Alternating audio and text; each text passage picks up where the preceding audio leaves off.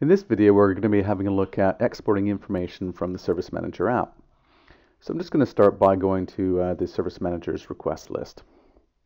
Now up in the toolbar on the request list, there is an option for exporting this information. So basically anything that's included in this list can be exported out to a CSV file. So if we were to use the quick filter, one of the status options, or select the different request types, or possibly use one of the filters, whatever view that this creates will then be able to be exported.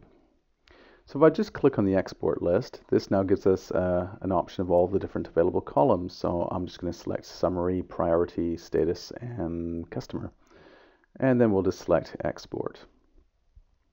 Now this will download the CSV file in your browser, and I can just click on this to view the results.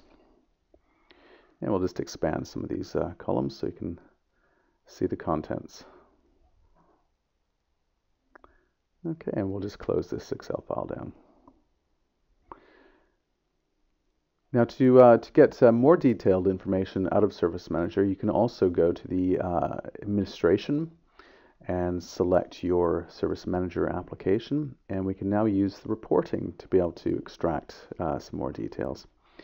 So any defined report you can select, and we'll just slide over, and we can use the option to run this report.